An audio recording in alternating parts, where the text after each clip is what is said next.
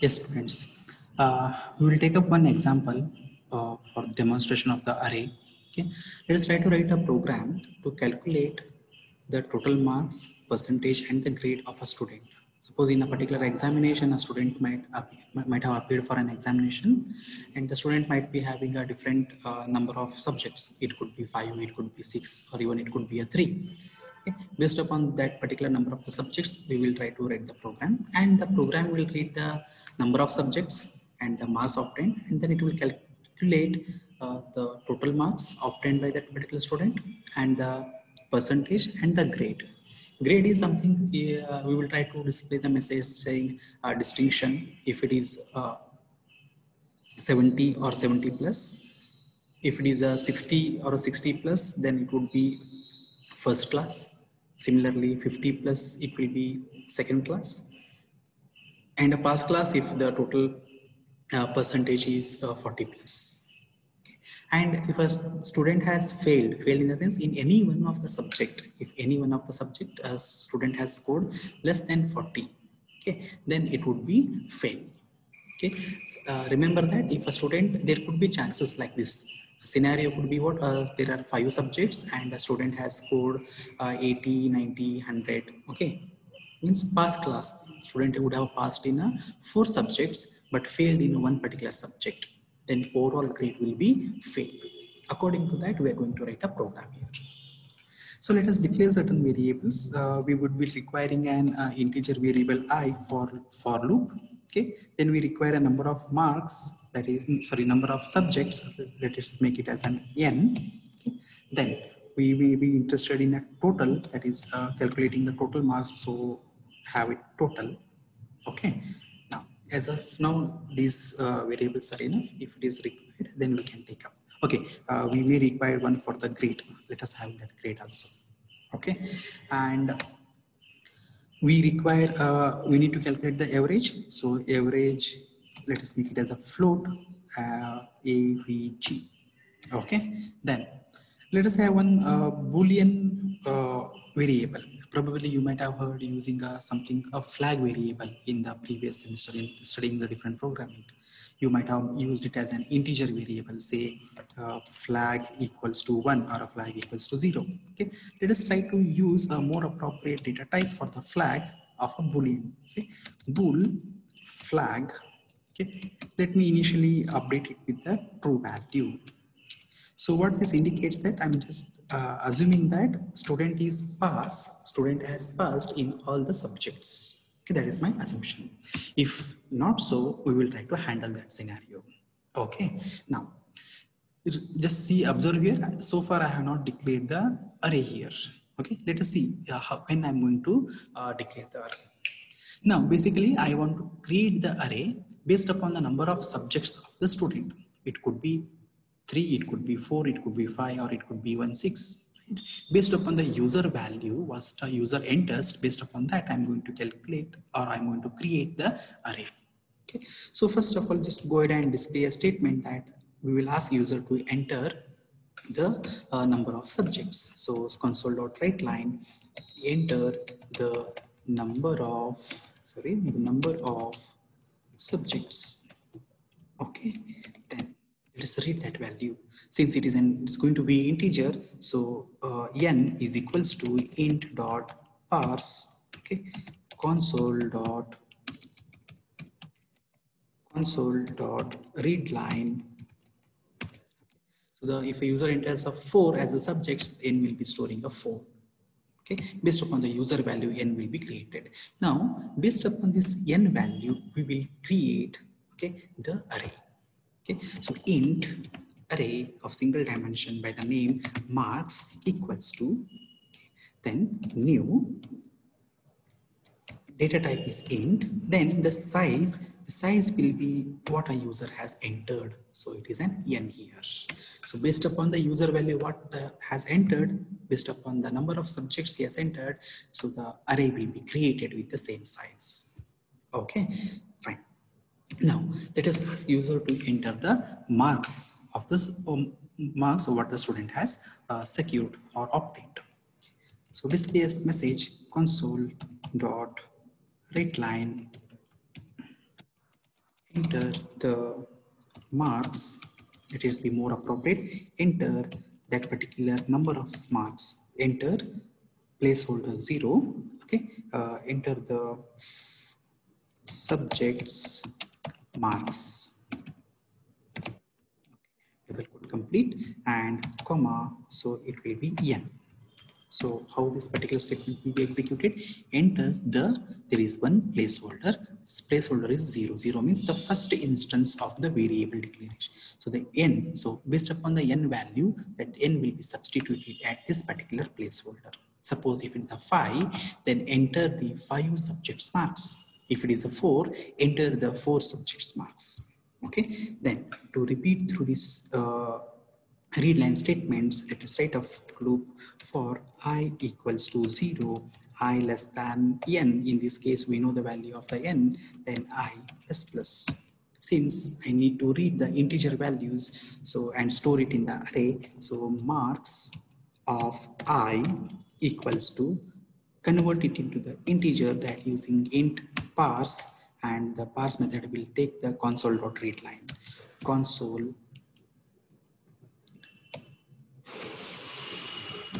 console.readline. Okay.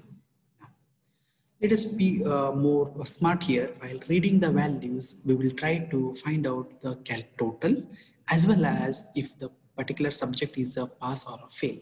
Okay. So what I will do here is that I will write a few more steps over here. So the first step is going to be what? For the first iteration, the first marks I will read. At the same time, I will try to check whether, first I will calculate the total. Okay, so total equals to total plus the marks of the first value what I have entered. So it is going to be I.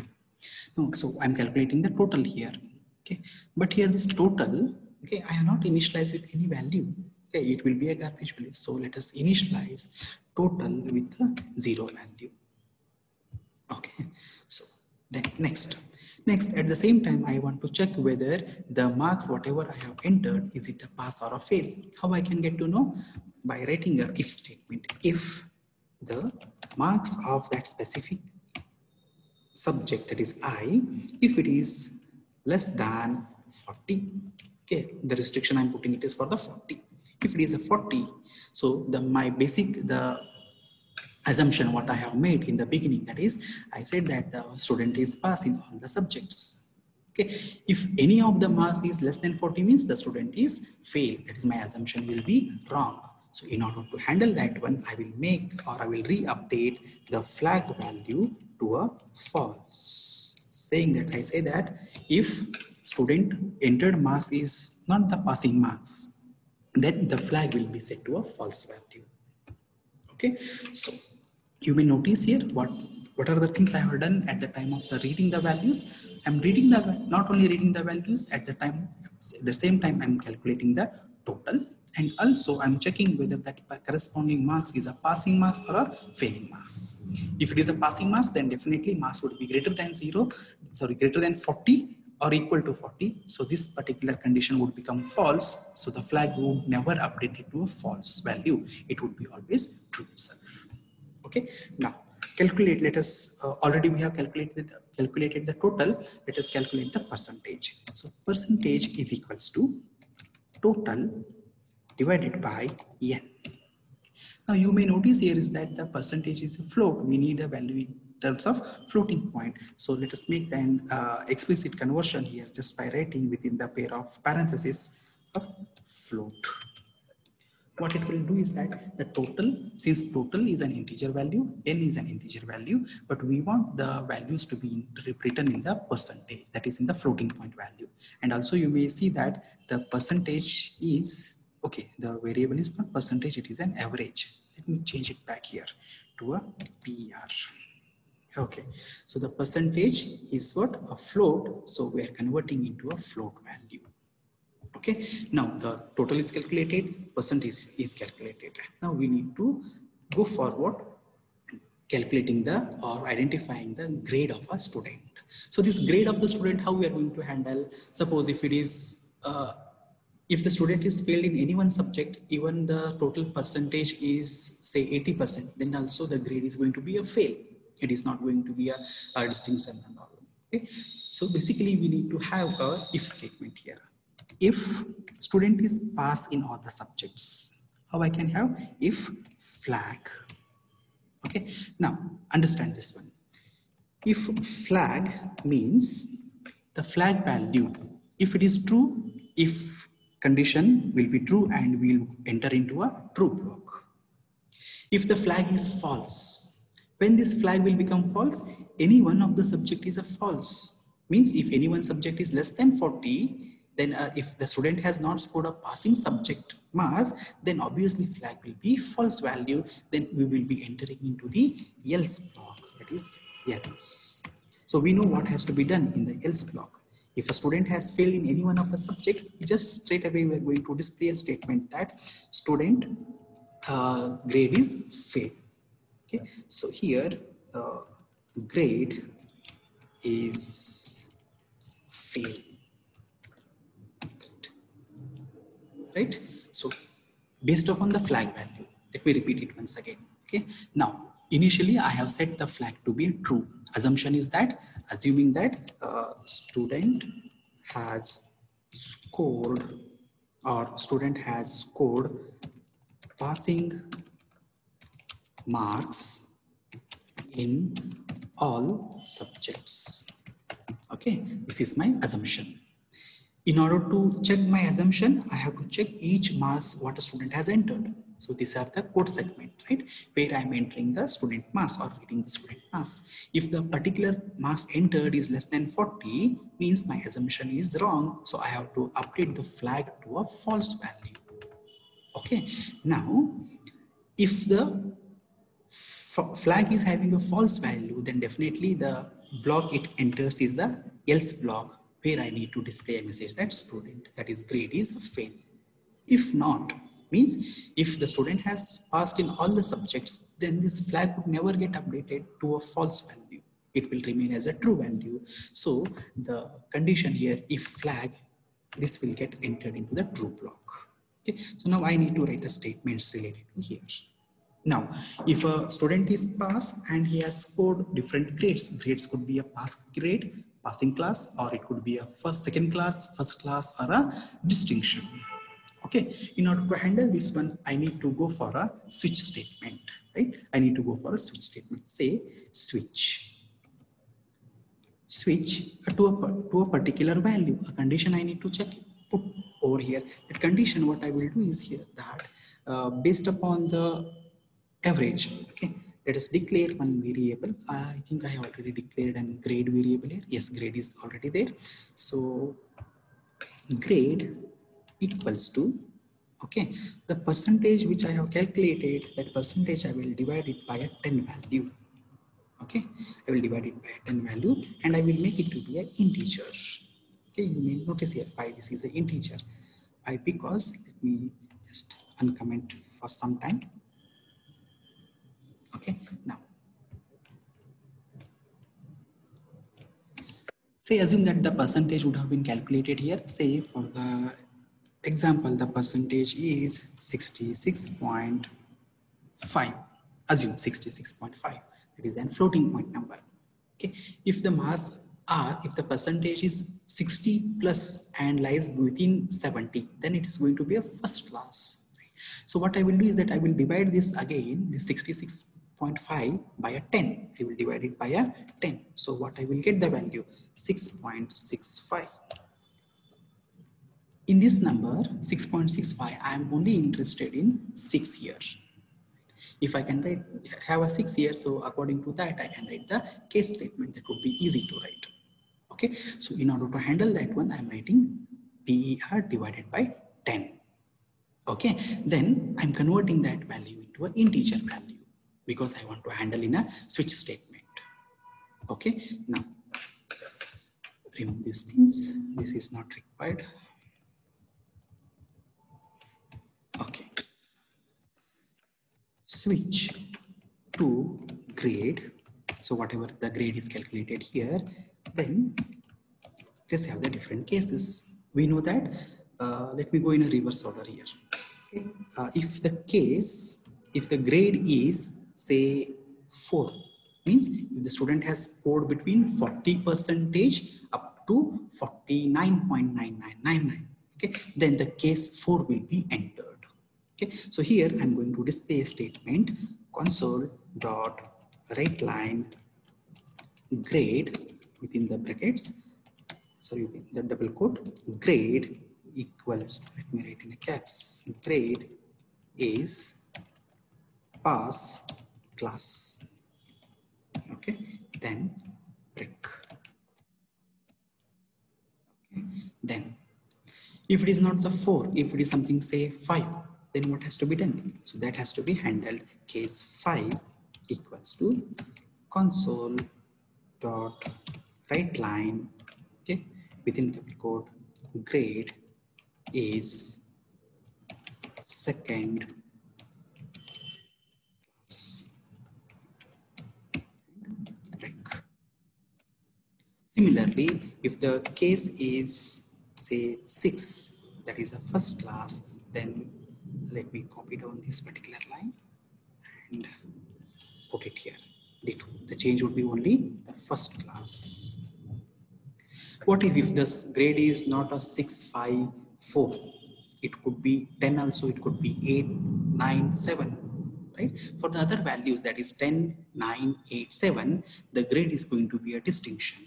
So in order to handle that one, I will write case 10, okay, then immediately case 9, then case 8, then case 7. For each of these cases, the grade is going to be a distinction itself. Distinction itself.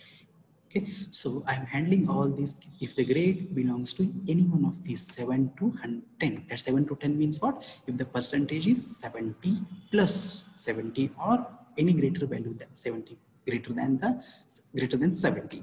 So the grade is going to be distinction. If it is not so, if the grade doesn't fall between 70 to 10, that is 70% to 100, then we will check the next value, that is for the 60. 60 means 6 here. So it would be first class, then it would be a second class, and the last one is the pass class. The code you may see here is that this particular section, the switch block, will only enter. The code will only go through this particular execution when the flag is true. True in the sense, if the student has passed in all the subjects, otherwise no. Let us go ahead and execute the program and check the working of it. Enter the number of subjects. Let me take it here 5 this time. Okay. Now I will show you through the negative, that is the fail here. Say he could have taken the first subject as 100 marks. Second subject would be 100 marks. Say the third subject he has failed. He has only secured 30 marks. Fourth subject again 100 marks, and the fifth subject again 100 marks. If we say here 4 subjects are 100 out of what he has scored, but 1 subject he has failed. Obviously the result should be what? Result, that is grade, should be fail, even though we are going to calculate total and percentage, but the grade is going to be a fail grade here. See here, grade is fail. Okay, by the way, I did not write the statements to display total and percentage.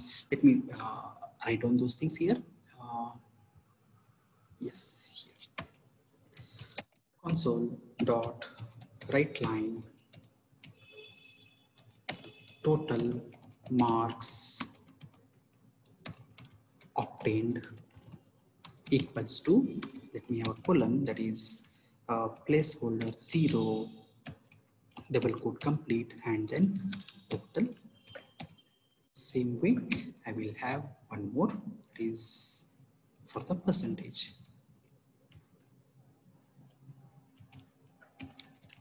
Percentage obtained is going to be PR. Okay, fine. Run the program once again, enter the number of subjects. Let me go with the 4 value here. So first subject is 400, second subject is 90, fourth subject is 95, but the fourth subject 90, then say 35. So what has happened here?